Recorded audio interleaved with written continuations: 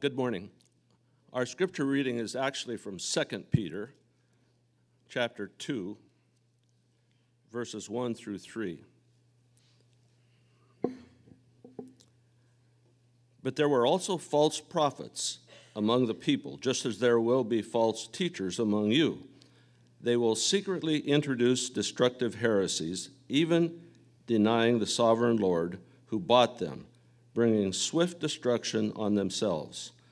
Many will follow their shameful ways and will bring the way of truth into disrepute. In their greed, these teachers will exploit you with stories they have made up.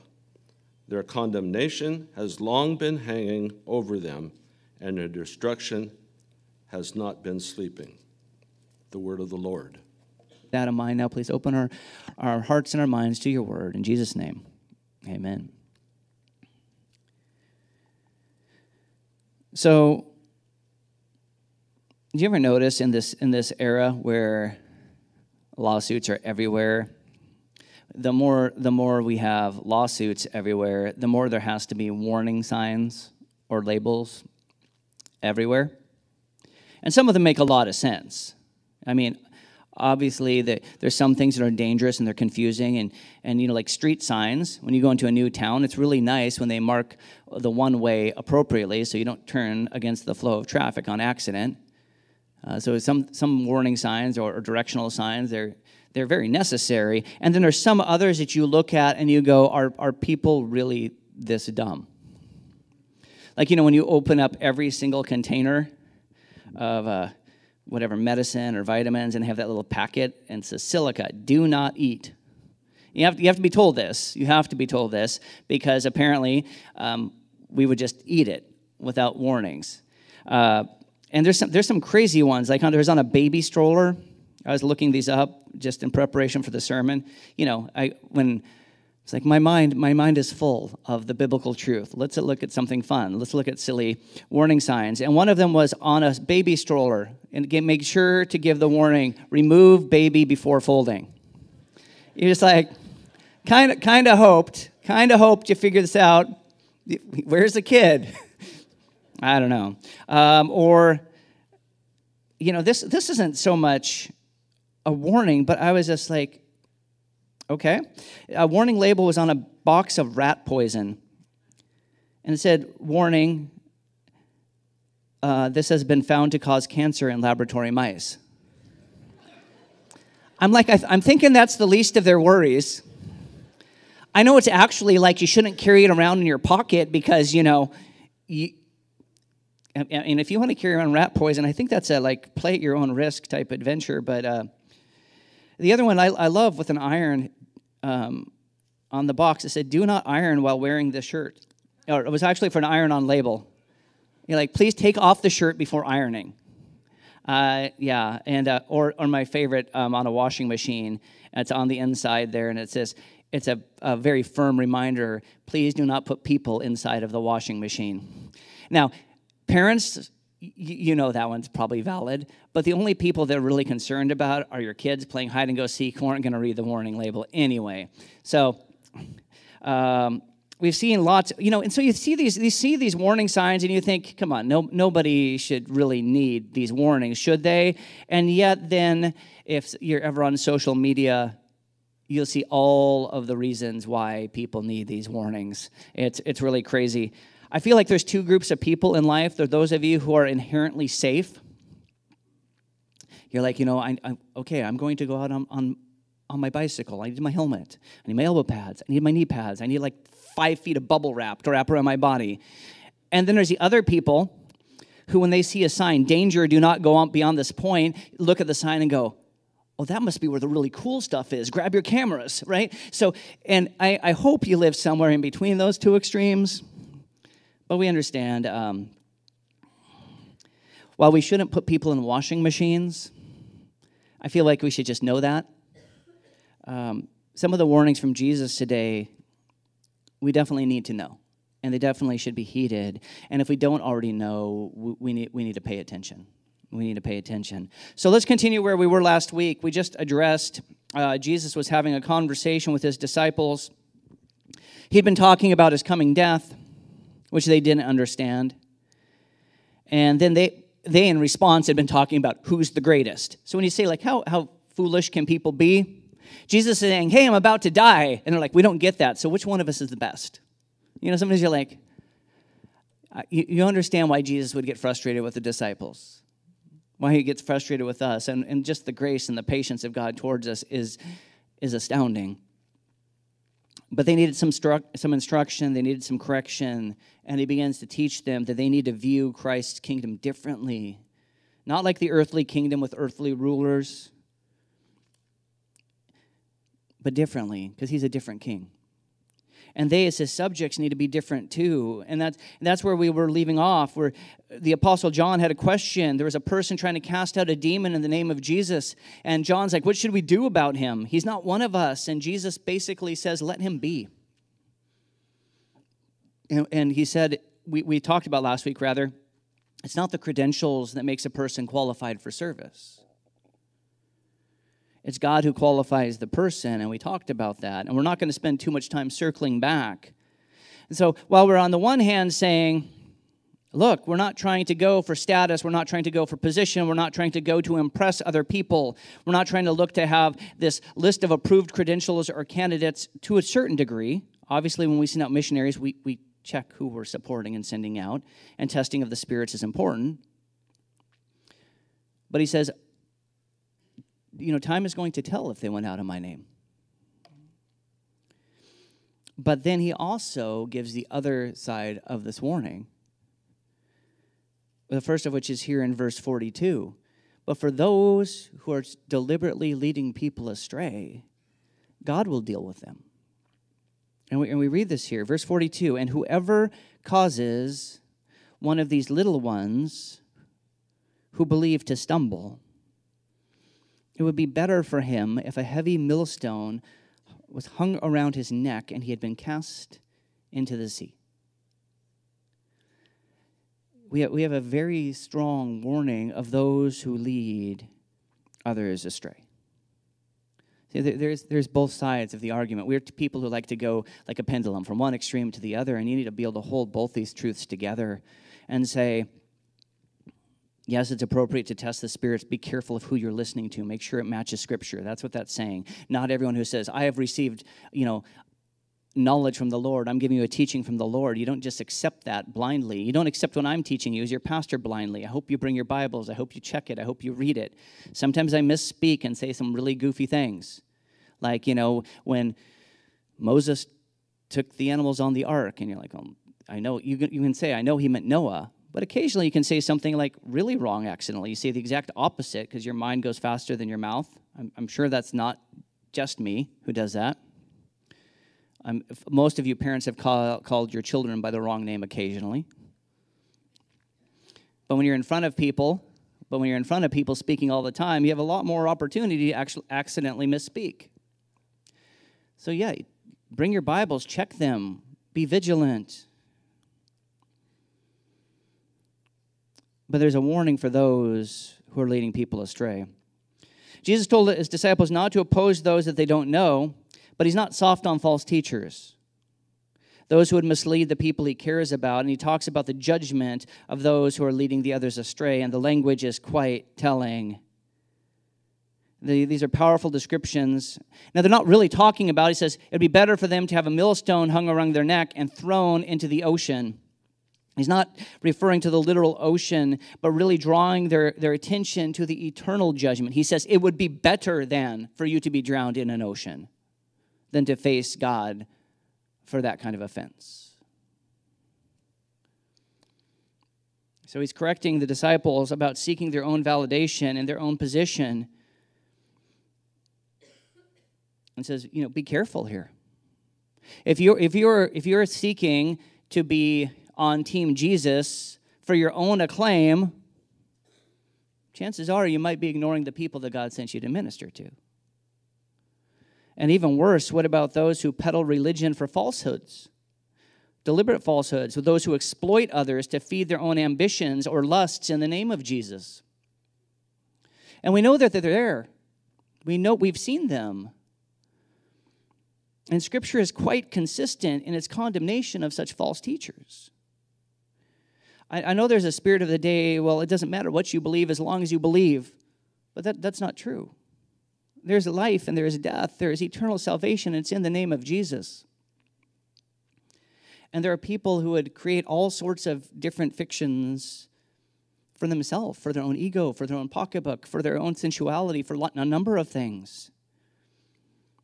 And we are warned. This isn't a new thing. This has been happening since the beginning. The early writers, the people who walked with Christ, gave these warnings that this was already the case. In the book of Jude, we read, "These men blaspheme the things which they do not understand, and the things which they know by instinct, like unreasoning animals. By these things they are destroyed. These are the men who are hidden reefs in your love feasts, and when they feast with you without fear, caring for themselves. Clouds without water, carried by day winds. Autumn trees without fruit, doubly dead, uprooted. Wild waves of the sea, casting up their own shame like foam. Wandering stars for whom the blackest darkness has been reserved forever." 2 Peter says it pretty straightforward. He says, "But false teachers also arose among the people, and there will be false teachers among you who secretly introduce destructive heresies, even denying the master who bought them, and then at the end, their destruction is not asleep." In Jeremiah verse 14, this goes on. It's Old Testament, it's New Testament. People are the same. Our challenges are the same in this matter. Jeremiah, it says, "But, Lord Yahweh, I said, behold, the prophets are saying to them, you will not see the sword, you will not have famine, but I will give you peace in this place. But then Yahweh said to me, the prophets are prophesying lies in my name. I have neither sent them, nor commanded them, nor spoken to them. They are prophesying to you a vision of lies, divination, futility, and the deception of their own hearts." And skipping down, he says, they keep saying there will be no sword or famine in this land. But by that sword and famine, these prophets will meet their own end. And you can go on in Revelation, the judgment which we went through when we went through the 7 churches of Revelation on Thyatira for the one who is leading God's people astray. And so don't for a moment think when God says, hey, you don't know who this person is, well, you're not supposed to stand in judgment over your brother that you don't know, in terms of you can't judge his motivation, you can only judge what he was doing. So he's not with us, so do we have to reel him in? He's like, well, you should test what he's saying. You should listen to what he's saying. You don't just believe it. He said, but also keep in mind that God knows. And there is an eternal consequence for actions. You can hear a twofold emphasis if you take this in the context of the larger passage. This isn't a huge exposition on false teaching. You can almost hear Jesus saying, you guys are worried about this guy who is doing works in my name. Well, that is not for you to worry about. Make no mistake, I am taking false teachers very seriously. But number two, those of you who want to be my disciples, you guys were just arguing over who wanted to be the greatest. You need to make sure that you're in this for the right reasons as well. Not to build up your reputation, but to serve God, to turn people's eyes to Him. Because we all know cases, even when people have right theology, that it seems they're more concerned with the fact that you know that they're serving God than the fact that they're actually trying to lead people to God. And that's a problem too. You need more than just good theology, right? A person who is entrusted with teaching or leadership should actually care not just about how good the presentation was, how articulate the sermon was, like, do I get style points for that? It's kind of like the Olympics is coming up. Some of them you get like technical merit, and then you get style points, like, you know, on gymnastics or something like that. But rather whether we accurately convey the Word of God, and do they actually care about the people that they're ministering to.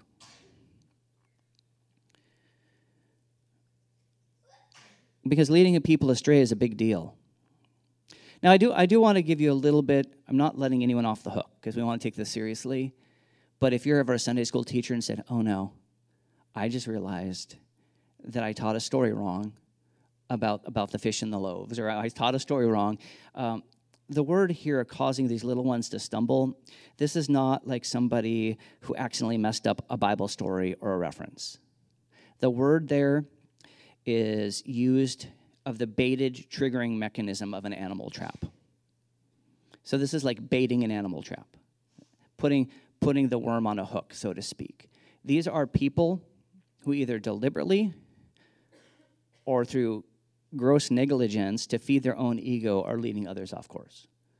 So on the one hand, we have to be very serious when we're dealing with holy things. I don't want you to think like, oh no, I misquoted a verse. I mean, God's looking over my shoulder. God, there is grace, and yet we have to take it seriously. But look at the punishment. It says a heavy millstone. We don't use millstones very much anymore. There's lots of different sizes of millstones. You can get one that's like, I don't know, about yay big, size of a basketball. Even some that are smaller, those little millstones. And then you got the really big ones. And he says a heavy millstone. So we're talking hundreds or thousands of pounds. These are the ones that would be pulled by the animals as they ground the grain. So in other words, when this is tied around your neck and you were thrown into the sea, you are going all the way down, and you are not coming back up. It was a powerful metaphor of judgment. And typically speaking, because the Jewish people were largely desert people and didn't have a huge maritime tradition, they didn't like the water. So to be thrown into the sea was to be thrown into judgment in their understanding. And so we understand that while it will be horrible for many on the day of judgment, it will be especially bad for those who cause the little ones to stumble. Garland says, Jesus makes the point, it is better to drown in the sea with no chance of escape than to face the judgment that God will dish out to those who lead others to sin. So even for believers, our mind often goes to the false teachers right away. We need to take this very seriously. We know in the book of James it says, let not many presume to be teachers, for we shall face a stricter judgment. As you can imagine, that's not my favorite verse in the Bible. And so sometimes the reason I'm like, I think I should get a different job sometimes. That doesn't mean that because you take it seriously. I mean, any pastor or teacher that you sit under should take it seriously. While our judgment may not be about eternal destination, we understand this is a serious matter before God. Again, Garland says, in speaking to the disciples, Jesus shows more concern over the fragile faith of the little ones than he is showing to the fragile egos to those who would be in positions and might lord it over them or ignore others. So he's saying, look, you guys are all concerned about who's on my team. You're all concerned about your position. You need to be concerned about the people. You need to be concerned about the truth. Eyes off yourself, eyes on the mission, eyes on your Savior. Firmly on your Savior, firmly on the truth. But don't make it about yourselves.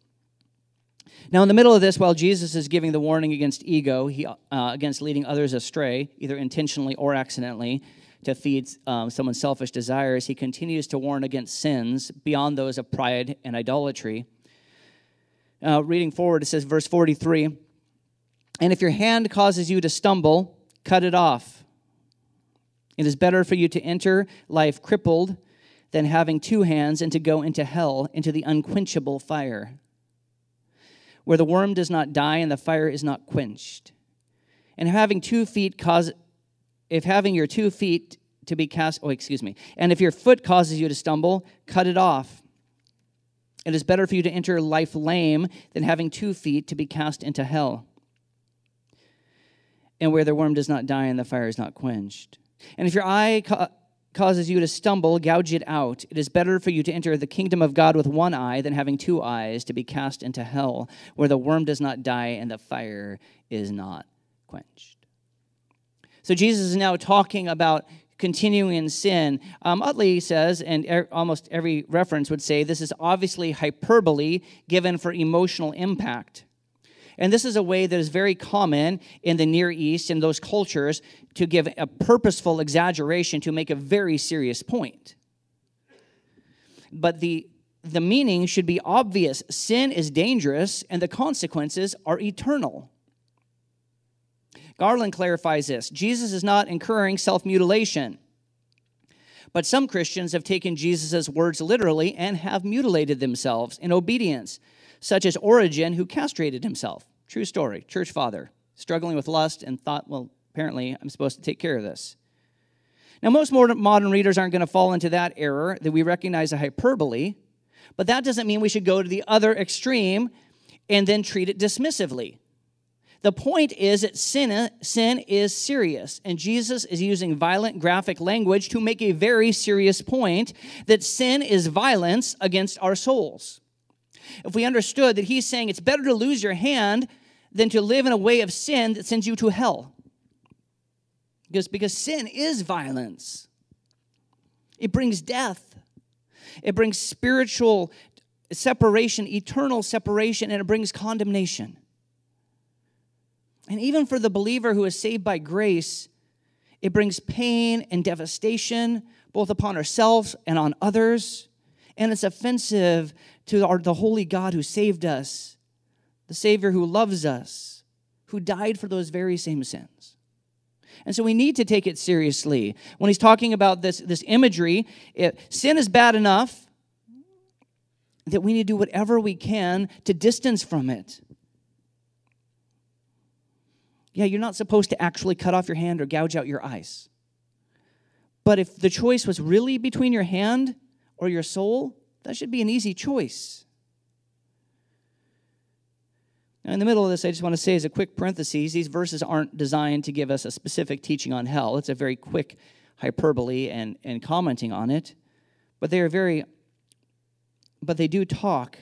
This is a very real place, and eternity is real. And it describes it as a fire, unquenched, unending, separate from God.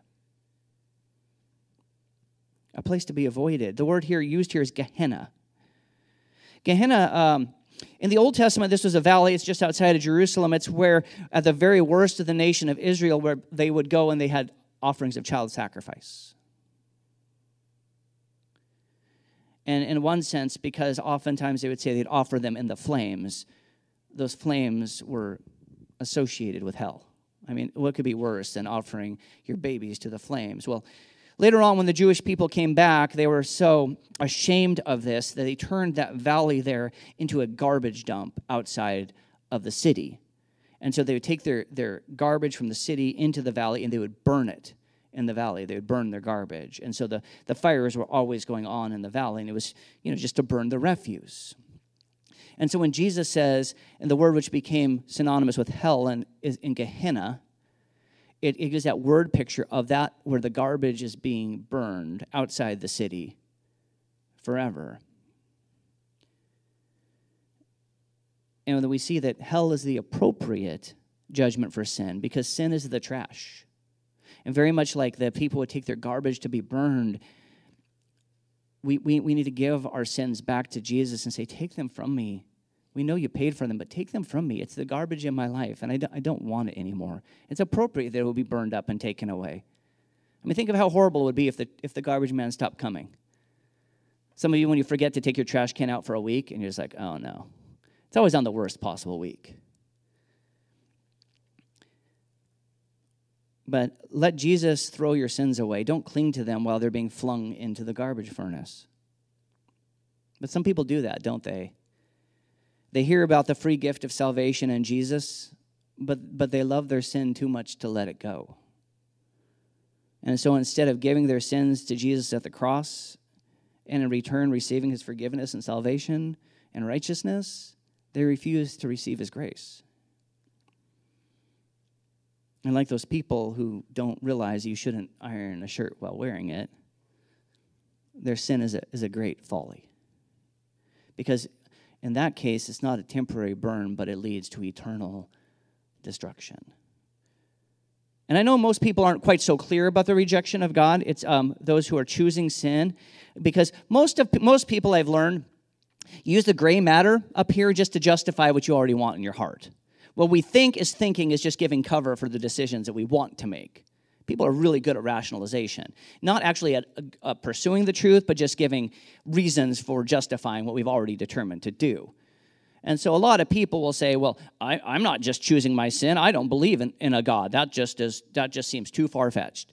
And a lot of times that's cover because it's easier to go there in your brain than it is to actually own the fact that, no, you just like living in rebellion. And there's plenty of cases where you really break a person down and have an honest conversation. They could say, well, I just don't really like what God teaches, so I don't believe in him. Most people aren't that clear in their thinking, but I remember when I was in youth ministry years and years ago. Actually, I was still an intern for youth ministry, going to college and helping out with the youth group, and we gave a gospel presentation on a certain night after a certain event, and one of the young high school girls coming out was overheard, and it was very sad. But her response to the gospel was, I don't care if Jesus comes into my heart as long as he doesn't tell me what to do. And you see, that's really sometimes what it's about. When Jesus says, if your sin will lead you into hell, cut it off. Don't cling so tightly to it that you refuse the grace of Jesus Christ. And I hope, I've thought of that often, I hope that time has shown her the emptiness and the destruction of sin. Not because I hope she personally suffered. I don't wish that on anybody. But even if she did, how much better to suffer in this life for a moment than to suffer apart from God forever? Because if you just cling to your sins like a millstone to be dragged down forever into the fires which are never quenched. Jesus says people need to take sin seriously. There's one more verse here. It's kind of a curious verse, so I want to make sure I address this before I move on. Verses 49 and 50, it says, for everyone will be salted with fire. Salt is good, but if the salt becomes unsalty, what will you have to make it salty again? Have salt in yourselves and be at peace with one another. You know, I almost skipped over that because I figured all of you knew, like, oh yeah, that makes perfect sense, right? Everyone's going to be salted with fire. The clearest, quickest explanations were in a couple of commentaries. Got Questions said, this alludes to the Old Testament practice of sacrifices being seasoned with salt. The point is that the followers are sacrifices to God, and the idea of being seasoned with salt means two things. It means that believers will be purified and believers will be preserved. This is kind of, on talking about sin and talking about judgment, what a great thought. You can imagine them hearing this, maybe not understanding the full nature of grace. Obviously, the cross has not happened yet, and the disciples trying to be a little bit afraid, and he's saying, no, but believers will be purified and believers will be preserved. Additional commentaries also say salt and fire both convey thoughts of purification. It was a means of healing, purification, and preservation. It was used to seal covenants, like in Numbers chapter 18, 19. You can see that salt was a way of sealing a covenant. And fire was often used to refer to purification.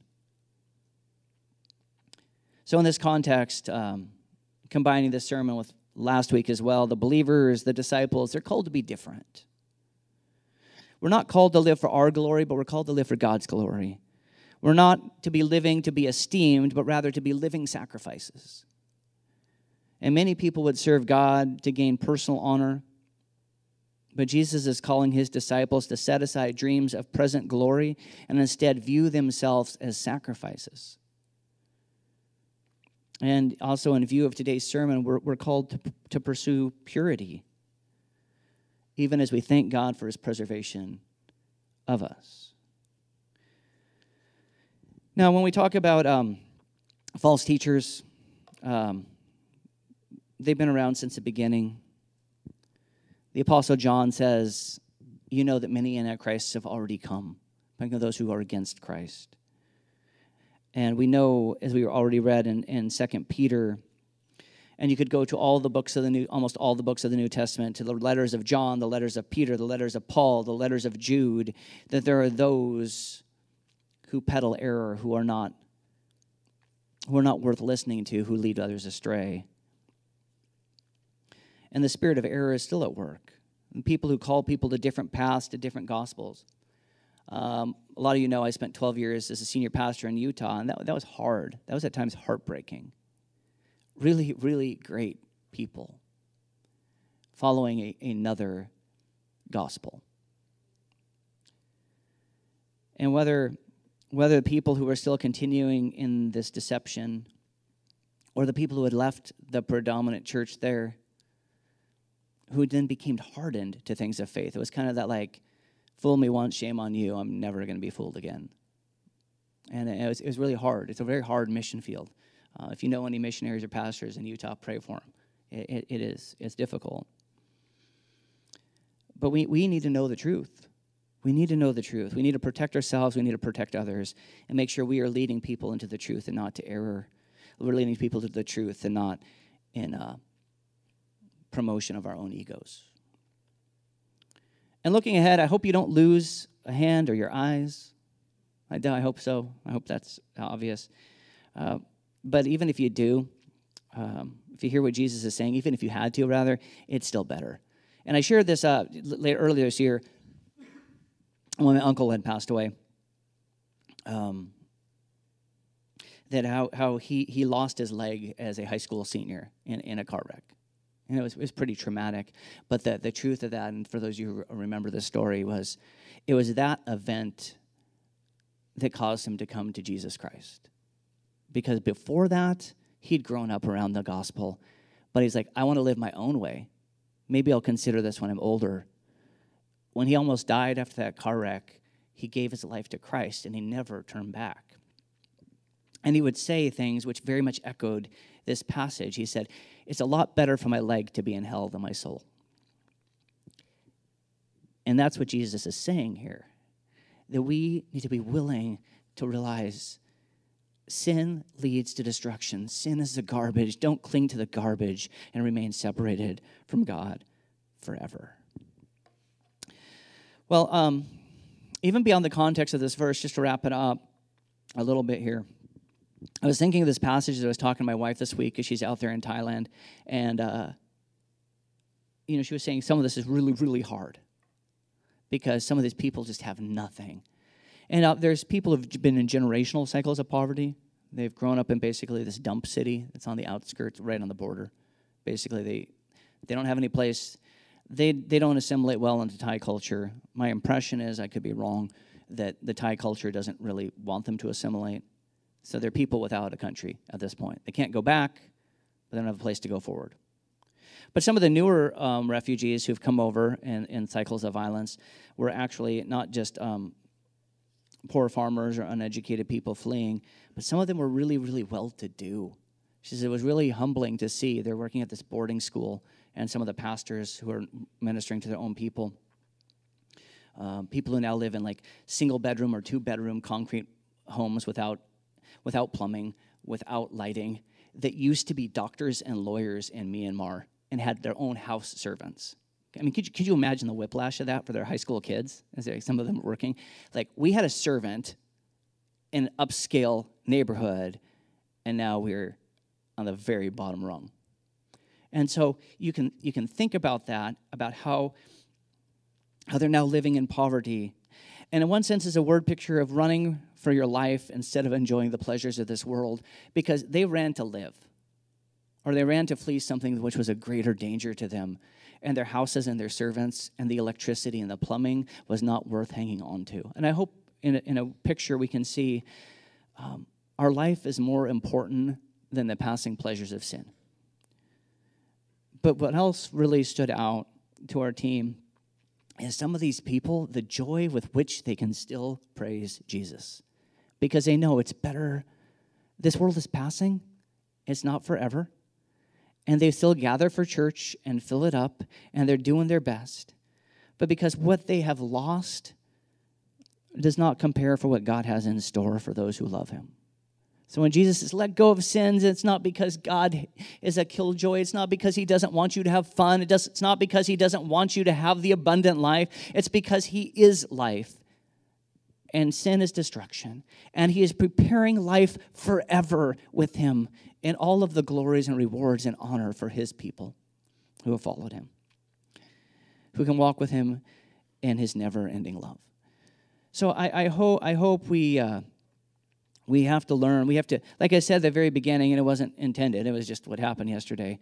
While we live in this world and we walk in this world, we also have to learn to step out of it and say what we leave behind here is okay, because we have a permanent home and a better future. But because we are citizens of that home, we need to live differently. We need to live differently. We need to live godly lives. We need to cut the sin out of our life and live pure lives. And as we live here, we need to live not for our own glory, but for the one who saved us, that others too might know the hope and the life that's in him.